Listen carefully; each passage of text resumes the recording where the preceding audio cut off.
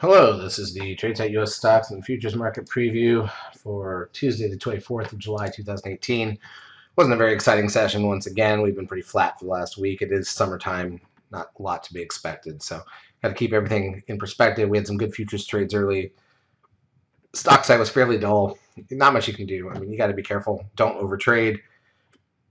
The idea here is to make money over the course of a year and not kill yourself when the market's not exciting, and this is that time. Let's go through the major indices. Here's the ES Frontman futures contract. This is the daily chart of the broad market futures form. We've been sitting here for 7 days.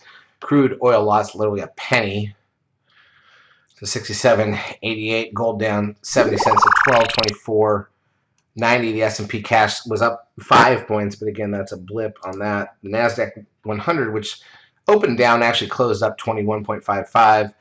Stocks up 2, which is a blip there and doesn't matter. This is the middle where we've been like literally all year long since January 1st. Biotech's down $1. The cup and handle continues to form here. The VIX loses 24 cents to 12.62. The trend closes at 0.84. That puts the 10-day at 1.07. We've got a couple big numbers: 1, 2, 3, 4, 5, 6, 7, 8, 9, 10. So 2 more days and we're going to drop a big number off the 10-day moving average. We'll see what that means. NASDAQ volume only 1.6. This is the lightest. So check this out. Except for the day before 4th of July, which was a half day. That's that day, the dot you see below the 1.2 level. Even the 4th of July week had better volume. And this is it. July is when people are still on vacation. August, kids go back to school. Everybody's back. So, we may end up with this scenario. We don't overtrade bad volume in the market, either in stocks or futures. Nobody with a brain does that. So let's just look for good, solid setups. There are not going to be many of them. Be patient. August will be better. NASDAQ volume down. NASDAQ advanced decline ratio, negative 20, negative 97. So more stocks down than up.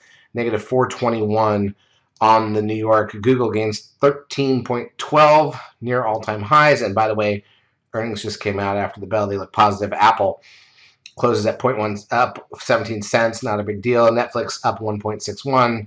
Doesn't really matter. Note the 13 sell signal there was correct. Amazon down 11.7, but still near all-time highs on an $1,800 stock. Tesla loses $10.38. The TLT, the 20-year bond ETF, loses 1.49, which is actually a pretty big move for a 20-year bond. And then Goldman shot up 2.107. It was up higher earlier in the day. 5-minute candles on the ES. So here's what we got. Kind of a flat opening. I mean, it was a very small gap. Actually, not really even that. It filled very early. The first 2 hours were net in a 5-point range. It didn't 6-7-point range. It didn't really matter. We rallied right ahead of lunch and then went flat in the afternoon. So there's nothing really to look forward to there. NASDAQ side, no different. This is just summer doldrums continued, and the volume's so light. There's really nothing you can say about it. And we honestly shouldn't even try. Don't be ridiculous. Let's hope for better action. Remember, Tuesday, Wednesday, Thursdays are usually the better trading days of the week. This was the first day of a new option cycle, so it is what it is. Hopefully we get better opportunities here ahead. I got the housing price index at 9 a.m. Eastern time on Tuesday. Flash manufacturing and services PMI numbers at 9:45. Richmond manufacturing index at 10 a.m.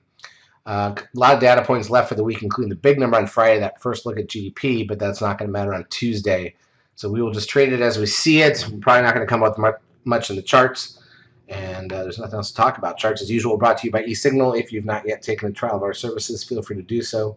We will help you out for a couple weeks. Have a great Trading Tuesday.